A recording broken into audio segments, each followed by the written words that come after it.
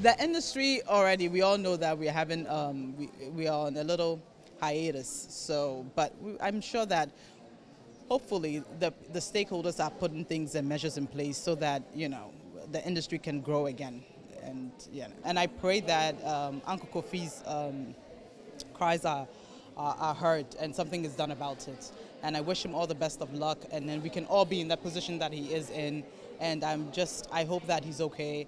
And let's all come together and build this industry. And that's what matters the most. So that's what the little I can say.